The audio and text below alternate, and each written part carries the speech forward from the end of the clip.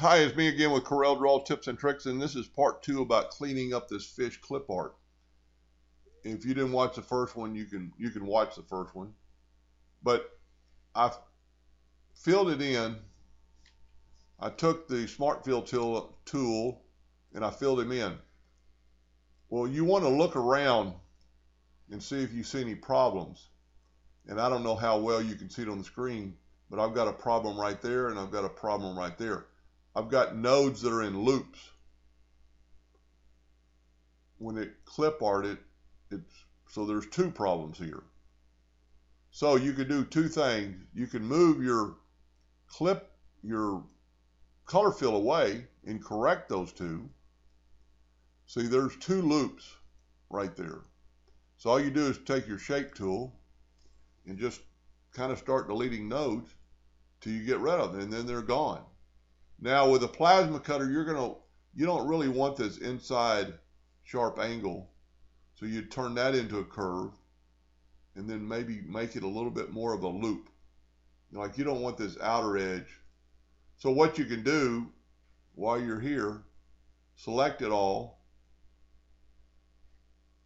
left click and turn them into curve. Now every node is a curve.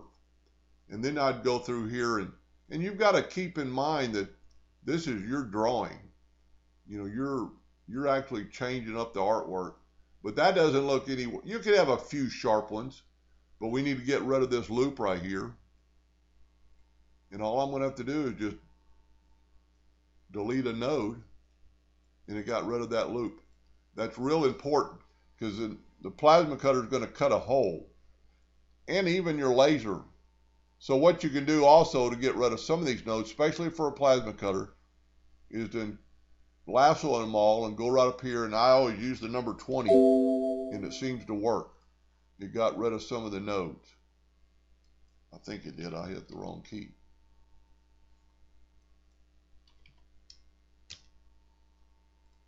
And then grab your outside, and it doesn't really have it's got very few nodes, but it's got a problem kind of like right here. There's two nodes that are real close together, and especially in plasma cutting, you don't need that. It didn't change, but just a minute. But you'd want to go through there. And so that's why I always use the Smart Fill tool. If you do that, what has happened, if you have a little bit of a break, now you can go up here and go left click, right click, and make sure this goes to a hairline. Because on my computer right now, it is color filling, and there's a way around that. I just didn't take the time. But this would be a good clip art. I'd clean up his upper shell or upper fin a little bit.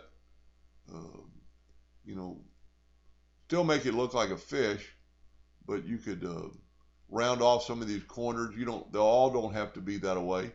But when you round them off, the plasma cutter is going to cut better. And just one insight, somebody asked me to clean up this fish, and I imported it. And I was working on a screen that was huge. This is the size of my laser bed. So I've got all that in there, and this is just a word of warning, especially if you're using an older computer.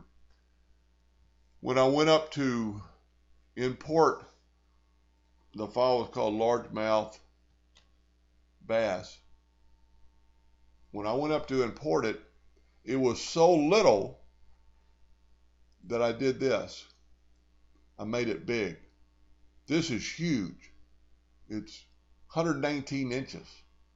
You don't want to bitmap that on an older computer, especially like mine. It will lock it up. So it doesn't help you any to do that. Just zoom in and then start your bitmap process. Anyway, hope that helped a little bit. Thank you for watching.